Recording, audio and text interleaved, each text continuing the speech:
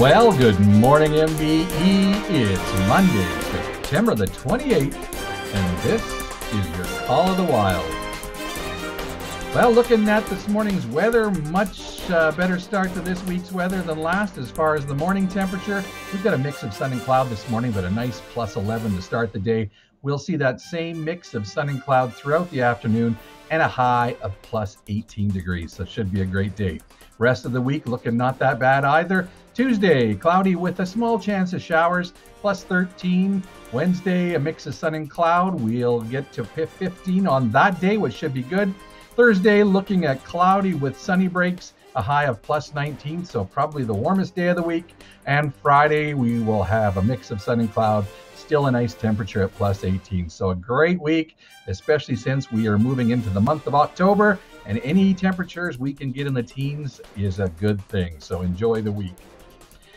Every day here at MBE, of course, is an important day, but we've got a couple days this week that are special and even more important. And the first one I want to talk about is Orange Shirt Day.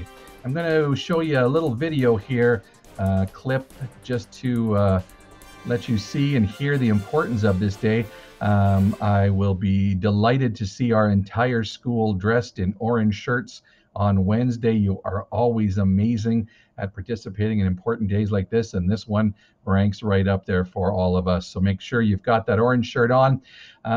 Orange Shirt Day, the importance of learning why every child matters, learning the true history of our country and of our First Peoples, and even more importantly, how to honor those stories, that history, and those people. So important to us as a family here that we're all honored, we're all understood, and that our stories are all heard. So pretty excited about that. I want you to have a look at this quick video, and then this week your teachers will be talking more about Orange Shirt Day, what it means, and how we can honor those stories and that history. Have a look at this. Hello everyone, my name is Phyllis Webstad. I am Shawetmch from the Strachamch, Kenno Creek, Chatlam, Dog Creek First Nation, which is about 1.5 hours southwest from Williams Lake, BC. I grew up with my granny on the Dog Creek Reserve until I was 10, then moved with my auntie after she finished university. When I had just turned 6, I was sent to the St. Joseph Indian Residential School near Williams Lake, a place we called the Mission. My granny bought me a shiny new orange shirt to go to school in. When I got there, I was stripped, my clothing taken away, including my new orange shirt, and I never saw it again. I was no longer excited to be going to school. I wanted to go home to Granny. I had to stay there for 300 sleeps. No matter how much all of us little kids cried, it didn't matter. No one listened to us. Our feelings didn't matter. We didn't matter. I am the third generation that attended residential school.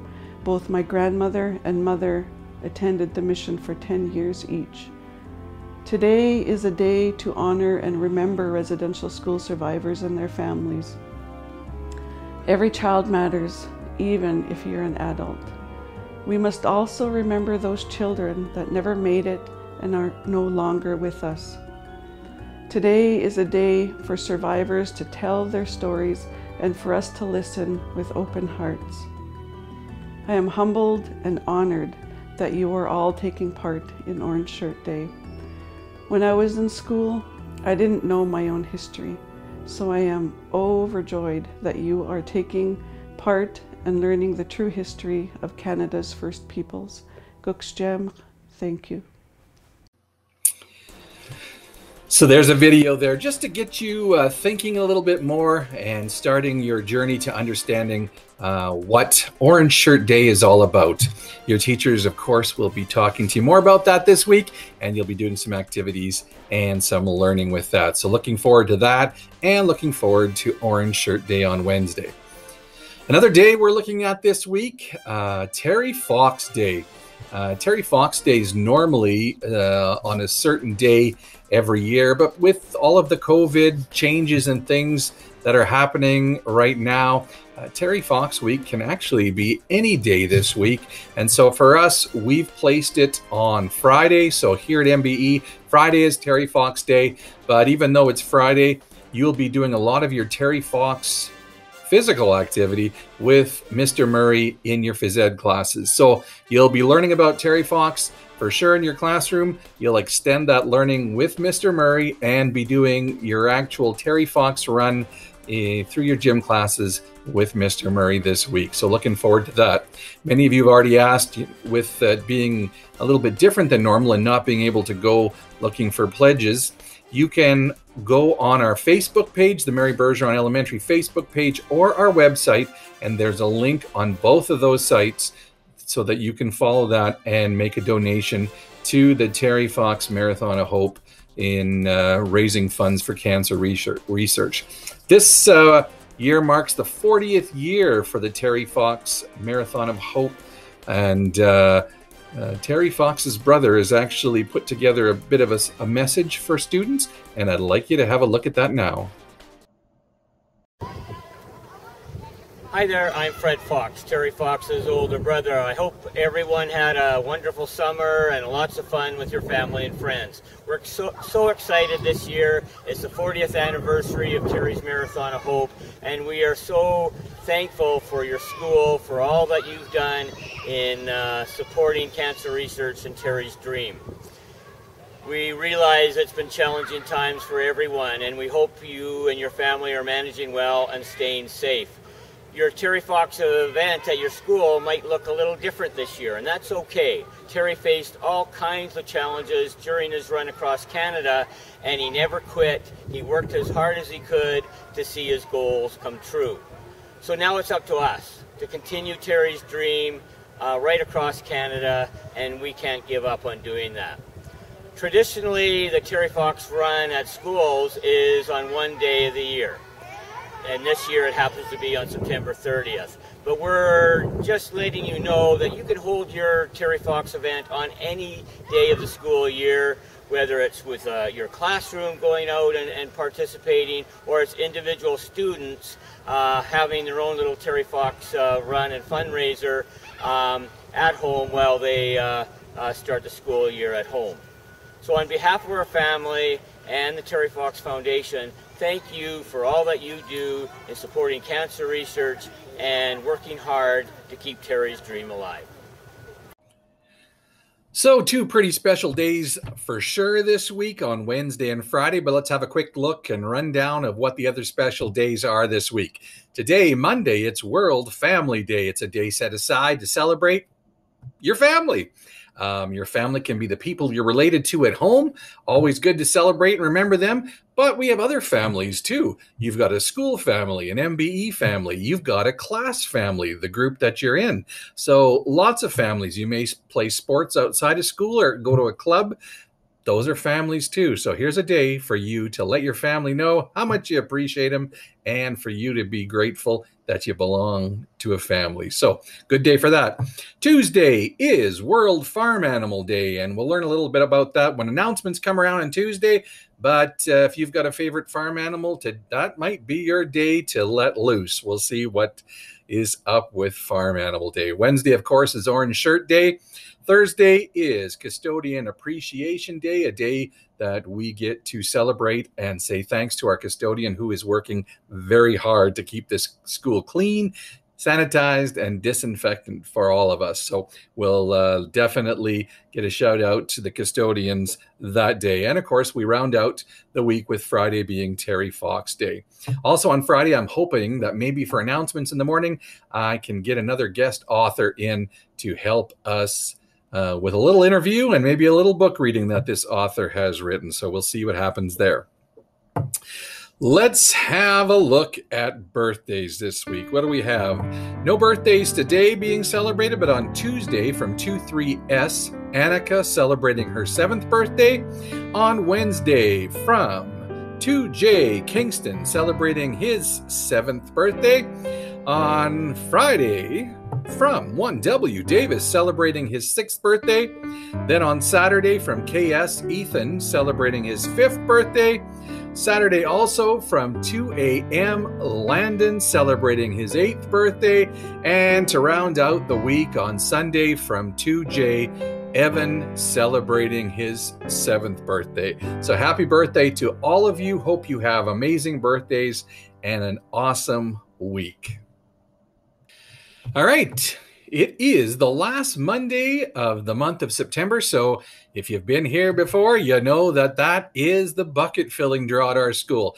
All month long, you've been working on filling each other's buckets. If you've been caught filling a bucket, your name's in that slip, and we drew those names this morning so that we could announce them since we're not in the gym doing assemblies yet. But let's have a look at our winners who will be having a McDonald's lunch brought into them. Let's see what we've got here from, let's look at the kindergartens. KS, Kira, you're getting a lunch. Good job, kiddo. And thanks for being a bucket filler. Grade 1 from 1K, Miley, you are a bucket filler winner and congratulations to you. In grade 2, coming from 2S, Max, your name came out. You're getting a McDonald's lunch. Grade 3 from 23S, Curtis, another winner. You're getting a lunch. Thanks for being a bucket filler. Grade 4 from 4DH, Logan, you are a bucket filler winner and your lunch is coming to you. And from grade 5 to round out the list from 5D, Ethan, thanks for being a bucket filler. So the 6 of you, I will get in touch with you. We will pick a day when we will get you an individual McDonald's lunch coming your way. And thank you so much for being great bucket fillers. The rest of you, thanks for getting your name in that draw. Just means now for the month of October, we got a clean slate and let's get those names in there. Keep being bucket fillers and we'll see who comes out next time. Good job, everybody.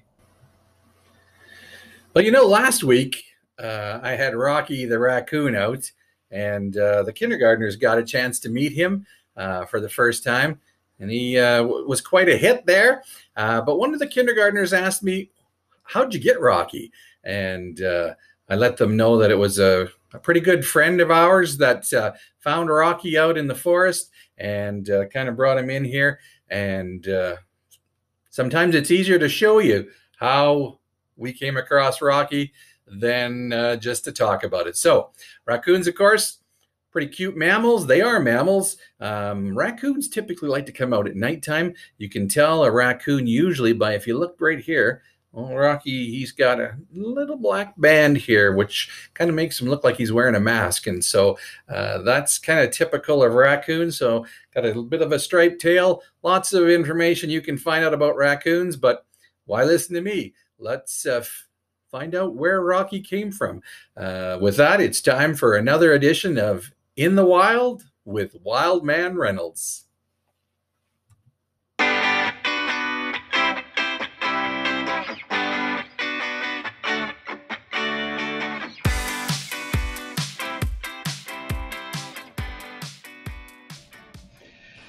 Okay, I hope you enjoyed that and learned a little bit about raccoons. Now we're out here in the forest back on location, and you know what we're going to do. We're going to try and find ourselves a raccoon. So if you're quiet in the forest and you listen, often you can hear a lot of different animals. Let's listen in here. Yeah, you hear that? I think we've got one nearby. In fact, I think I see one. Right there, maybe? No, right there. There I spotted it looks like a young raccoon. Let's just see. You know what? I brought this along with me. We know raccoons like getting garbage, so got this can of Kraft Dinner. Here, raccoon. Come on, buddy. Come on. Here he comes. Here he comes. Just reach down. Yeah, look at this. Look at this. What do you think? Oh, look what we got here. We got one. Look at this. Pretty healthy looking little specimen. Looking pretty good here. Definitely a young one. Hey, you look pretty good. Oh, you see the old Kraft Dinner, eh? Yeah, look at that, eh? Yeah, definitely liking that. Hey, pretty good, eh? You don't get that out here in the forest, do you? No. All right. So raccoons, you know, are wild animals, and we've talked about this before. Make sure you don't approach wild animals, even if they look cute like this one here. Oh, just about gone. Yep, it's gone there, buddy. Sorry. Definitely had an appetite on, didn't you there? Yeah. Don't approach these wild animals. We've learned that in the past, and we've talked about it. Definitely cute, but not always like this one here. So make sure. Oh, come back here. Make sure. Oh yeah. What do you want? Oh yes, I'm sure you're still hungry, but we don't. I have nothing left. Hey, no. I'm sorry. Come on, just settle down. Settle down. Oh, not again! Ah!